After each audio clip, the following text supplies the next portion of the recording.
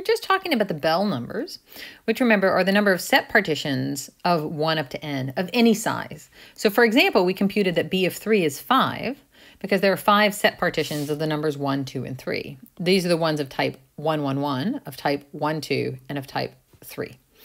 These are a little bit different from permutations. If we were going to count the number of permutations, we could also set partition them into the cycle type. But then when we have a cycle of size 3, there are 2 factorial ways that we could order that. So the Bell numbers are going to grow slower than permutations, but not a lot slower. And that tells us that if we want to study them, it's a good idea to use the exponential generating function instead of the ordinary one. So let's define the exponential generating function for the Bell numbers as b of x. By definition, this is the sum over all n of the Bell numbers times x to the n divided by n factorial. That normalizes things so that they're not going to grow too fast. So as we're trying to figure out how these go, let's think about what we know about the Bell numbers. Well, we found a nice recurrence relationship last time.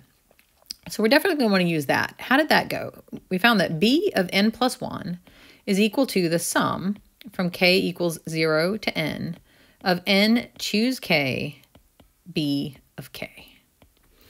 So when we were playing with ordinary generating functions, we saw that using recurrence relationships was a great way to get a formula for the generating function. Let's do that again here. Only now I'm going to notice that here I have b of n, and I'm going to be knocking it down to b of k. Oh, sorry, to from n plus 1 down to n. So this would give me something in terms of n minus 1. That's a little unsatisfactory. So I want to shift my indices here. And there are a couple ways that I can do it. I can shift indices either by multiplying by x on both sides or by differentiating. It takes a little bit of experience to see which is the better thing to do. And in this case, it turns out that what I actually want to do is look at the derivative with respect to x of the generating function. How does that go? Well, again, it's just a generating function, so we can just take the derivative term by term. B of n is a constant, so it stays down. Speaking of constants, that constant term died, so we better start our indices at 1, not at 0. Now, x to the n has derivative n, x to the n minus 1.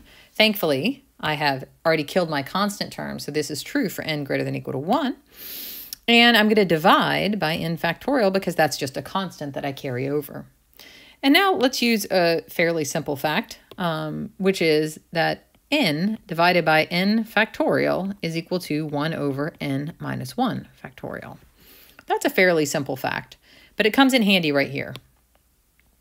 Let's maybe move our fact over so that we can have a little more room for the formula. So let's simplify this out a little bit, and I get the sum n greater than or equal to 1 of b of n x to the n minus 1 divided by n minus 1 factorial. That looks pretty good, except that I'm starting my indices at 1 and I've got an n minus 1. So really what I should do is I should change from n to n minus 1. So my sum will then start at 0, and here I'll get n's. This will then become an n plus 1, matching up here. So just doing this little shift of my indices, I get the sum from n greater than or equal to 0 of b of n plus 1, x to the n plus 1 minus 1, and then we divide by n factorial. That's fantastic because now I can use my recurrence relationship. So that's what I'll do next. I'll plug in the recurrence. This is the sum from k equals 0 to n of n choose k, b of k. And of course, I need to keep the x to the n over n factorial. So now that I have this, I can say, okay, well, what could I possibly do with this side? So it turns out that this is a form that's very familiar when you're playing with generating functions. So let me write this over here maybe as a claim, and this will be part of your homework to work out the details of this claim. But if I have any generating function, exponential generating function, say f, the sum n greater than or equal to 0, f of n, x to the n, what happens when I take f of x and I multiply by e? Okay, if I just multiply this out, what do I get? I get the sum n greater than or equal to 0. The coefficients that I get are going to be the sum from k equals 0 to n of n choose k, f of k. multiplied by x to the n over n factorial. So this is something that you're to prove for homework. So we're going to take it for granted that it's true. And now let's compare what we have here with what we have here. So this is just saying that, we have our b's playing the role of f's. We have the binomial coefficient we want right here, and we've got the exponential part. So we can take this conclusion. This tells us that this whole generating function simplifies to b of x times e to the x. Okay, well, we seem to have gone into the generating function, and now we've popped back out. So let's write down what we have. From beginning to end, we have b prime of x is equal to b of x e to the x. Now, how would we solve such a thing? First of all, let's isolate our b. So we have b prime of x divided by b of x is equal to e to the x. So now what are we going to do? Well, our next and final trick is that we're going to integrate. So we're going to integrate both sides with respect to x and see what we get. Okay, well, what happens when I integrate on the left-hand side? Well, I need to do a u substitution. Let's let u equal b of x. So if that's what u is, what is du? Well, it's the derivative, which is b prime of x dx, which is exactly what I see on top. So what I get on the left-hand side is just the integral of 1 over u du. And when I integrate e to the x, hopefully you remember this part from calculus, I'm just going to get e to the x plus a constant.